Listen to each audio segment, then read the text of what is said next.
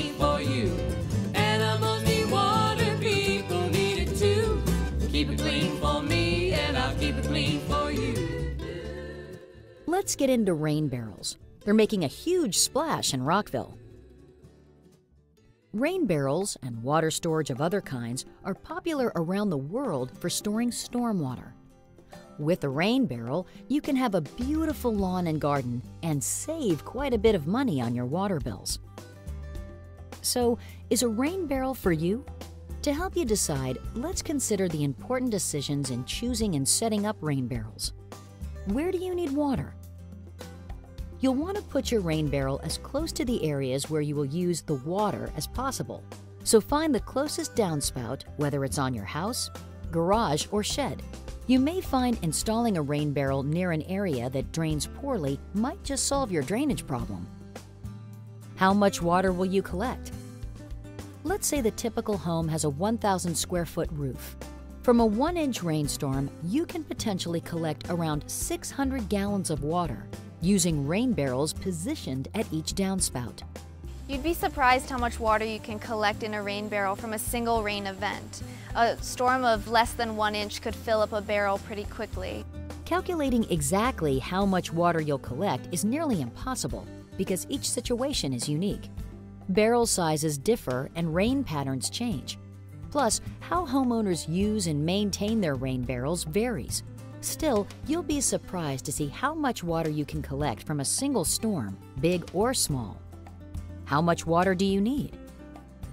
The rain barrel allows us to water our entire vegetable garden, and then we put in some new plantings of shrubs and some perennials. And so a 60-gallon barrel probably lasts us about a week to 2 weeks if there's no rain in between. But you know, the way our summer is going, it's always raining, so it's really helpful. We haven't ever run out of water in the rain barrel yet. How do you make the best use of the water you collect? Every rain barrel has a spigot, so you can manually fill a watering can, attach a regular hose for watering as you usually do, or attach a soaker hose to slowly release water to very targeted areas of your lawn or garden. Do rain barrels come in different sizes? Rain barrels come in many shapes and sizes. The right one for you depends on how much space you have and how quickly you'll be able to use the water. For example, this rain wall is designed for narrow yards and spaces, such as those between townhomes. Rain barrels typically hold 55 gallons, but you can get smaller and larger ones too. How many rain barrels do I need? It's always a good idea to begin simply. Try 1 or 2 barrels the first year, keeping in mind that you'll want to use up the water as soon as possible to make room for new stormwater. How much do rain barrels cost? You could have a barrel for as little as maybe $25 or $35 picked up on someplace like Craigslist, for instance, and then you can pick up parts and pieces from a variety of websites that'll cost you maybe $30. So our cost there may be $1 a gallon. A finished product from a manufactured product that's designed to be a rain barrel perhaps, those units could run as little as $2 a gallon to $5 a gallon depending on its size and its features. What features do I need in a rain barrel? There are a couple of features that everyone who's looking for a rain barrel should look for. Volume in equals volume out in reference to overflow.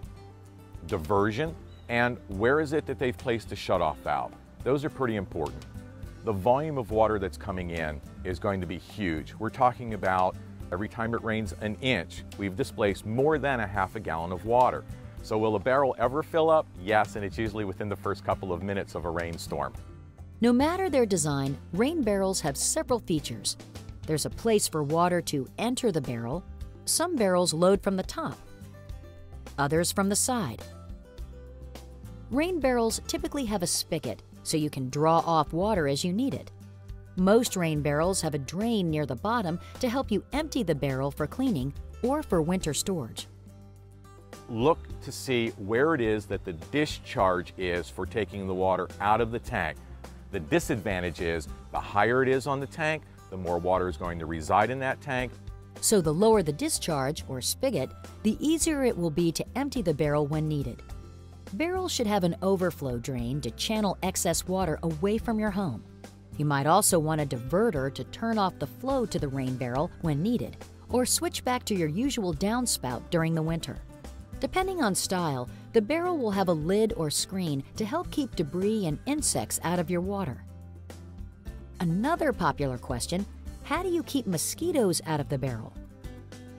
For the average consumer, when they go to look for a rain barrel, look at the netting, look at how it is that construction of the webbing is on the barrel.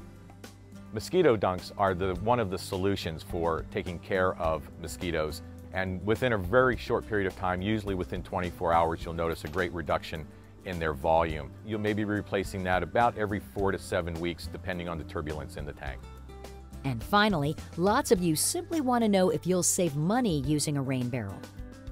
The City of Rockville gave us a rebate for installing the rain barrel, so in the end it really only cost us about $25. But what was more incredible were the savings that we saw in our water bill. We saved probably $100 or more over the course of the summer. We like to say, make a splash, save some water, save some cash. For more information, please call us at the City of Rockville RainScapes program, 240-314-8870. You can also write to us at environment@rockvillemd.gov. Be sure to ask about rebates and other incentives.